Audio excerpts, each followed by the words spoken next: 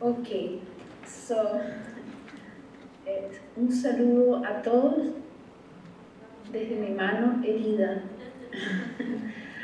So, I wanted to begin by showing you that film, which I did actually I didn't do it. I think the ocean did it. There was no director in this film. As you can see, the waves decided what to do, and the camera and I are just following the movement of the waves. I began working in Concon, a particular site in the coast of Chile, 40 years ago, in 1960. And I continue to go there and to do this kind of work. Today, I received from Rosa Alcalá an email telling me, you see, science continues to catch up with you. She sends me a link to a website by Science Friday, reporting in the journal Nature Physics, William Irvine and Dustin Bleckner of the University of Chicago are now describing a noted fluid that has been created in the lab. This, they report, is the first knot made of water. Water shapes itself like pretzels. I don't know if you can see this little drawing. Laura, can this drawing be seen? Yes, we can. Yes. You can see it? Yes, we can. Okay, that is the second drawing in my book Instant, published in 2002, and it's about the word time, except that the word time, instead of beginning, here is the T, I-N-E, you can see that the drawing moves like a pretzel, and it really begins in reverse. It begins with the E-M-I-T. So time is emitting this form, and this form is transformed in the second line in time bending tongue. So time, this mysterious name that really means to cut and represents, according to the dictionary, the continuity of a space-time, yet it is cut.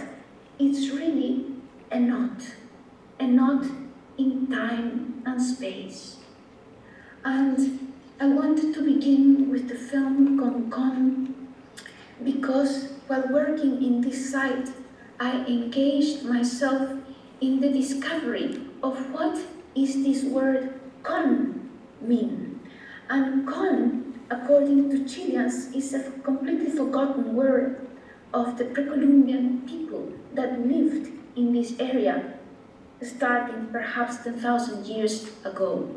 And I went on searching for the meaning of con, and just a couple of days I encountered that in Japanese Zen Buddhism, the Japanese word kon, the root kon, from konponteki or kongonteki, is equivalent to the German ur, U-R. In Chile, kon is the life force, is the propulsive energy inside the thread, inside water, inside the life force itself. Ur, kon, is the power of the impulse, a longing before time, space, a poetic reality. Sun says that space is the place, but in my work, it seems that time is the place. The Yaqui of the Sonoran Desert say that a place is not a place, it is a state of consciousness.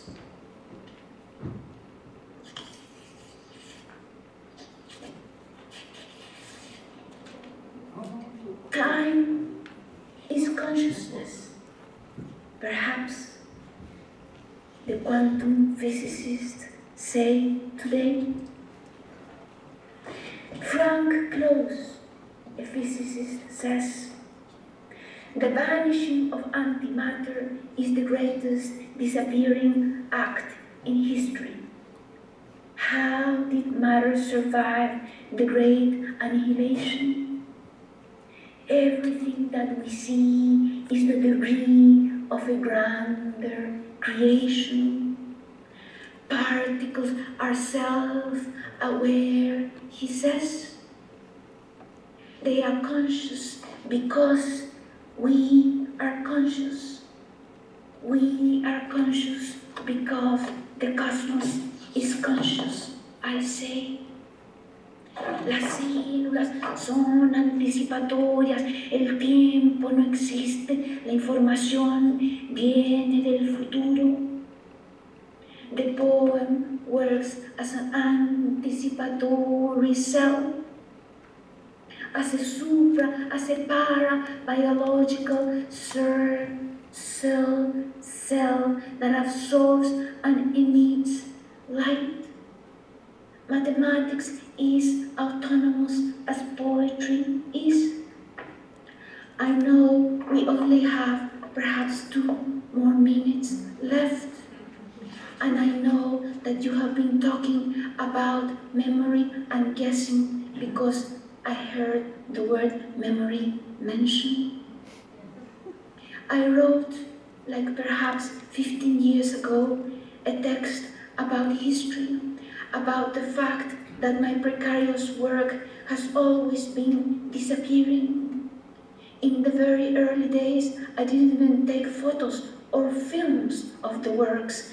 I just worked for the perception, for the criss-crossing gazes of the people that were present by chance in the events I did in the streets of Santiago or in the beaches of Concon.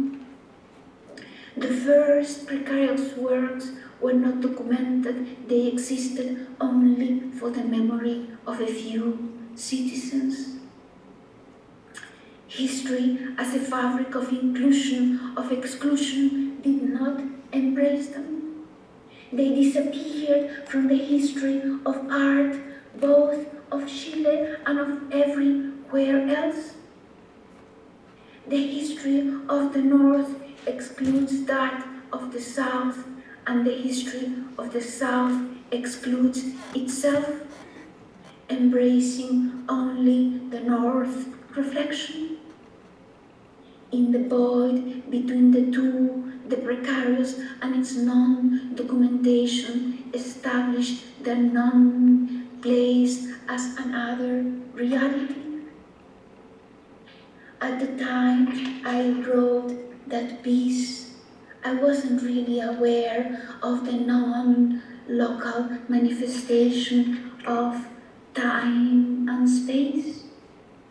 Now, time and space are really words that are being questioned even by quantum physicists.